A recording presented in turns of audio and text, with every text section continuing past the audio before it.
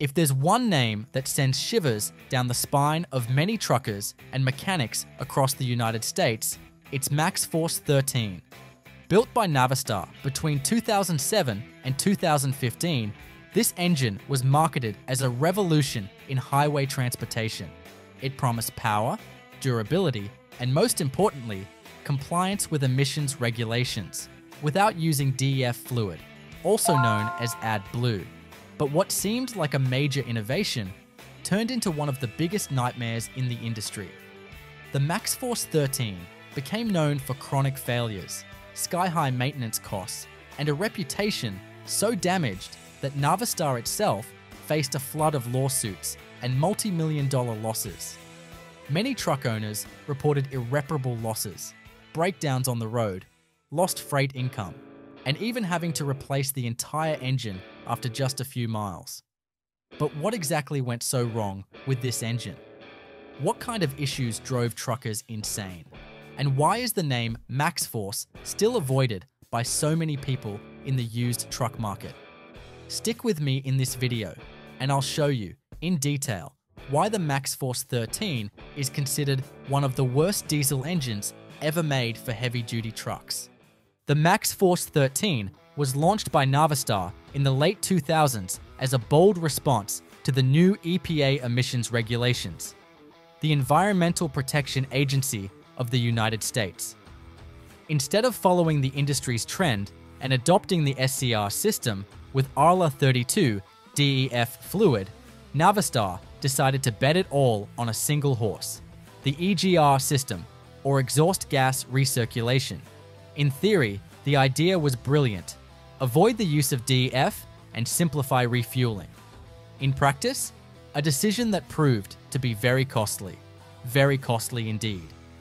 The MaxxForce 13 is a 13-litre diesel engine, 6 inline cylinders, turbocharged, with a cast iron block, with power ranging from 370 to 475 horsepower, depending on the application. It was used in a wide variety of international trucks, such as the ProStar, Lone Star, Transtar, Workstar, and even in buses and military vehicles. In short, an engine that was supposed to power the entire country. But what was meant to be the heart of Navistar's fleet turned into the symbol of one of the biggest failures in modern automotive engineering. Problem 1. EGR system, exhaust gas recirculation. Navistar's biggest mistake with the MaxxForce 13 was insisting on a system that was already outdated, the pure EGR system, without the help of the SCR system. While major competitors, such as Cummins, Detroit Diesel, and even the problematic Caterpillar, were transitioning to the use of Arla 32 DEF. Combined with SCR, Navistar decided to challenge the market logic and technical common sense.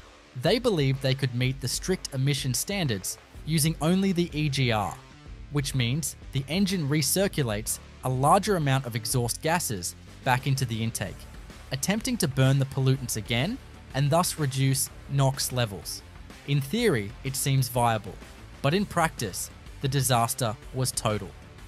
The MaxxForce 13 system generated extremely high internal temperatures, compromising lubrication, prematurely wearing out internal components, and causing abnormal soot buildup. Over time, the engine started to fail, sputter, lose power. All of this well before the expected mileage for a more serious overhaul. The EGR cooler, one of the most critical components of the system, had frequent leaks. And here comes one of the biggest dangers. These leaks were often internal, imperceptible at first glance, and allowed coolant to mix with the exhaust gases or the engine oil. The result? Overheating, multiple failures, and even completely seized engines. Imagine being in the middle of a delivery with tight deadlines and a heavy load, and suddenly the engine goes into limp mode or just shuts down. This happened with frightening frequency in trucks equipped with the MaxxForce 13. For many truck drivers and transport companies, corrective maintenance became routine. And we're not talking about small adjustments. There were frequent replacements of EGR valves, intake cleaners, cooler replacement, sensors, and, in more severe cases, full overhauls.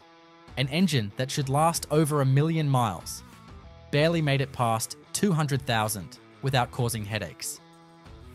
The EGR system of the MaxxForce 13 is an example of engineering designed to meet environmental bureaucracy, but that ignored the reality of the road. Navistar tried to do something different and succeeded, but in this case, different meant worse. Problem 2. EGR cooler leaks. If the EGR system was already a problem on its own, the EGR cooler, the component responsible for cooling the recirculated gases before they return to the engine, took frustration to a whole new level. The design of the MaxxForce 13 made this component especially vulnerable to catastrophic failures. What should have been an efficient cooling system turned into the beginning of a snowball effect of problems. What happened frequently was this. The EGR cooler would begin to crack internally, often in a way that was almost imperceptible. This allowed coolant to escape into the exhaust system or, even worse, into the combustion chamber. This leak created a series of consequences. The first was the constant loss of coolant with no visible external signs. The driver would only realize when the engine started to overheat or when they noticed the fluid level mysteriously dropping day after day. Secondly, this coolant entering the combustion chamber created a corrosive and unstable environment, leading to the wear of valves, pistons, and even the cylinder head. In some cases, the contamination would go directly into the engine oil, altering its viscosity and drastically reducing its lubrication capacity. The result? A motor doomed to an early death. And this wasn't an isolated problem, it was recurring. Specialized workshops started to permanently stock EGR cooler repair and replacement kits just to serve MaxxForce owners. And it wasn't cheap. The part alone, depending on the version, could cost over $3,000, not including labor, which often required disassembling much of the engine. For those who rely on their trucks daily, the EGR cooler became synonymous with a nightmare. You never knew when it would fail, and when it did, the consequences were rarely minor. In many reports, it was directly responsible for complete engine failures. With this history, it's no wonder that the MaxxForce 13 earned the reputation of a ticking time bomb. And the EGR cooler, silent and treacherous, was the fuse that ignited the destruction. Problem 3. High pressure fuel pump, HPFP. Another villain in the long list of headaches caused by the MaxxForce 13 is the high pressure fuel pump. And in this case, the failure wasn't just common, it was destructive. Literally.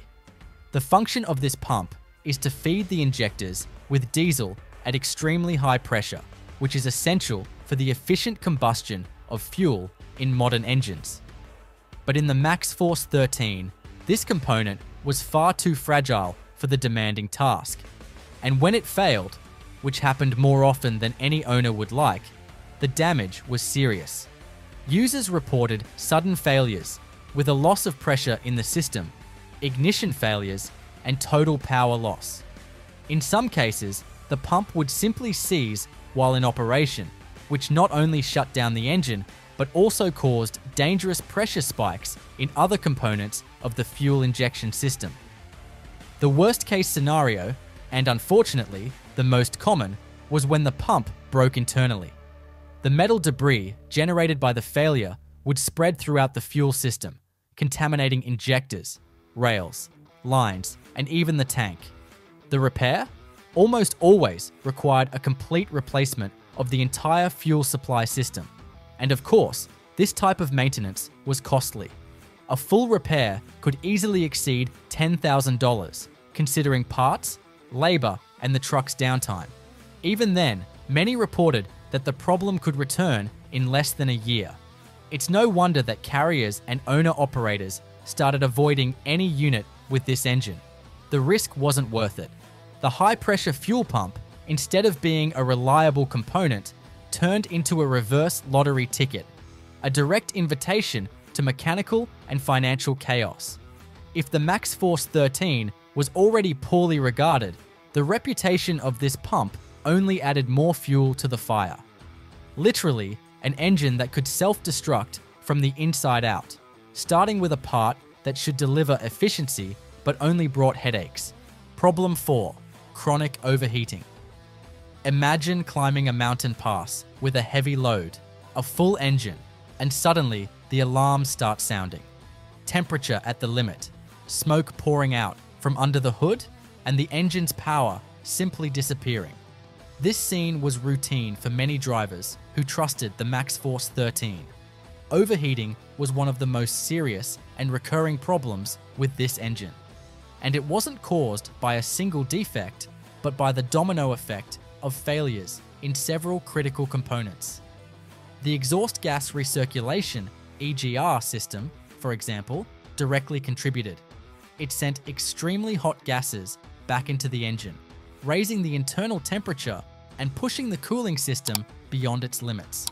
The EGR cooler, which should have helped control this, was also faulty and frequently leaked, causing the coolant to contaminate the exhaust or, worse, the engine itself. The result was a vicious cycle: more heat, more pressure, more wear.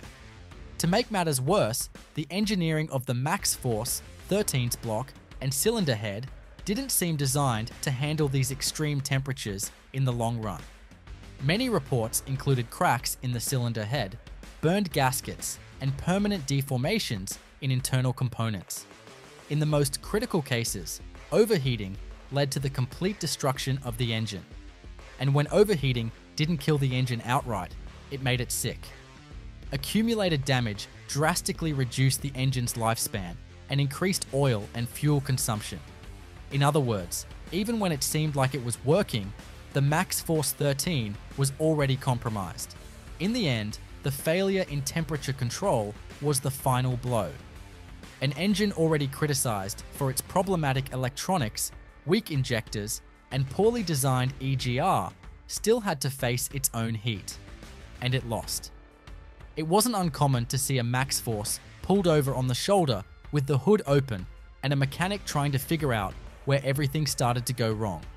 Spoiler, it was usually due to the heat. So, what can we conclude about the MaxxForce 13? Simple. It's a problematic engine that, over the years, has proven to be more of a headache than a solution for transportation companies and truck drivers. From failures in the exhaust gas recirculation system to issues with the fuel injection system and overheating, the list of defects is far from short. And the worst part, the maintenance costs are absurd, putting the economic viability of the truck at risk. Although Navistar tried to fix these problems with updates and extended warranties, the truth is that the MaxxForce 13 is still an engine that many prefer to avoid. The negative impact on performance, the time and money wasted in workshops, and the constant mechanical failures make it a risky choice, especially when there are more reliable options on the market. Therefore, the lesson here is clear. If you're thinking about investing in a truck, avoid the MaxxForce 13. There are plenty of alternatives in the market with more efficient, reliable engines, and most importantly, with a better cost-benefit ratio. If you value your time, money, and productivity, it's better to steer clear of this problematic engine. If you like this video, don't forget to hit the like button, subscribe to the channel, and share it with other drivers and business owners in the industry who may be considering a truck with the MaxxForce 13. Let's avoid this mistake together and look for more reliable options for the future of transportation. See you next time, and remember, always do your research before investing in a truck. See you in the next video.